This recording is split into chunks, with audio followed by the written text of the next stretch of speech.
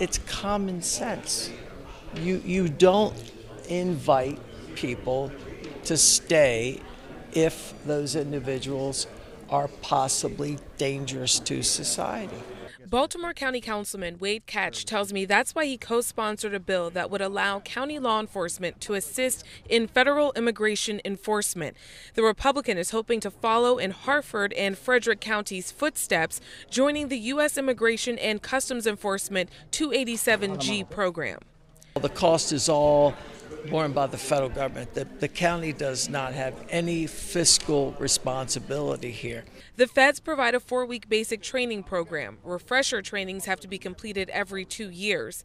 Democrat Julian Jones Jr. says the county corrections department is already short-staffed, with training suspended through July. To add 3 or 4 weeks of training at Baltimore County's expense to somehow deputize our corrections officers to work for ICE is not what we're paying them for. We're paying them to do their job at the jail.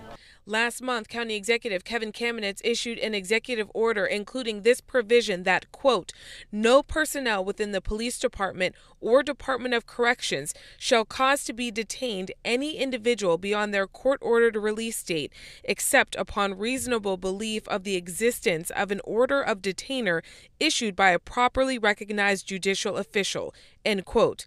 The 3 Republicans on the council need 1 more vote to make the bill veto-proof. I can't speak for every Democrat, but my gut is no.